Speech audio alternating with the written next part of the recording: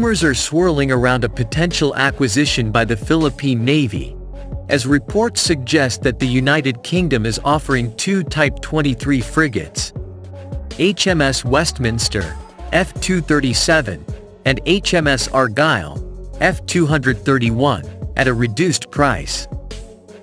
These advanced warships, recently upgraded and now being decommissioned by the Royal Navy, are reportedly available for purchase as the UK transitions to its newer Type 26 frigates.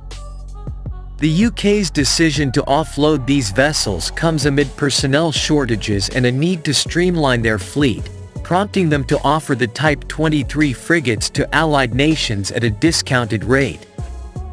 For the Philippines, this presents a tantalizing opportunity to enhance its naval capabilities with battle-proven, sophisticated warships at a fraction of the cost. However, the potential acquisition has sparked debate among defense analysts and policymakers in the Philippines. On one hand, HMS Westminster and HMS Argyle, known for their cutting-edge weapon systems and versatility in both anti-aircraft and anti-submarine warfare, would significantly bolster the Philippines' maritime defense. These frigates could play a crucial role in securing the country's territorial waters, particularly in the volatile South China Sea, where tensions with China continue to escalate. On the other hand, concerns are being raised about the financial implications of such a purchase.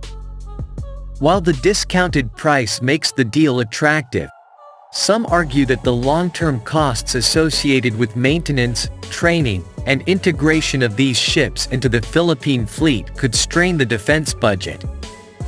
Additionally, questions remain about whether these older vessels, despite their recent upgrades, align with the Philippines' long-term naval strategy and future operational requirements.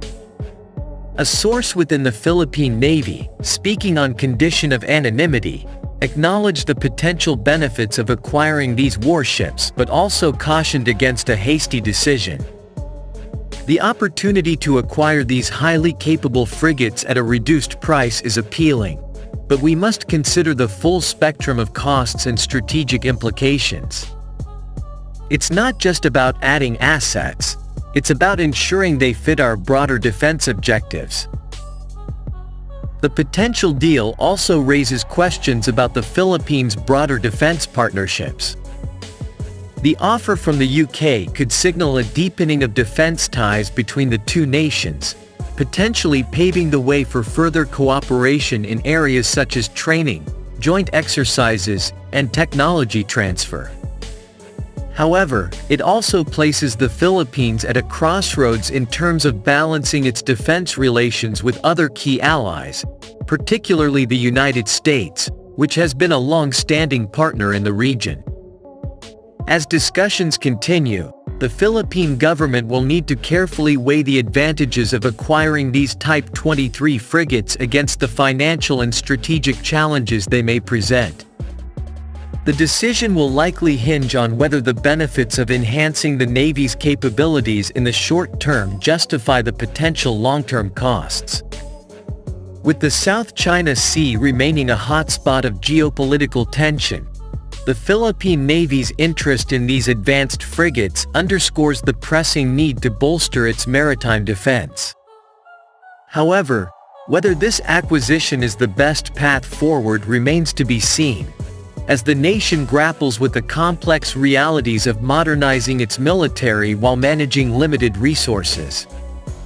In the coming weeks, all eyes will be on the Philippine government's decision-making process, as the potential acquisition of HMS Westminster and HMS Argyle could have far-reaching implications for the country's defense posture and its role in the increasingly contested waters of the Indo-Pacific.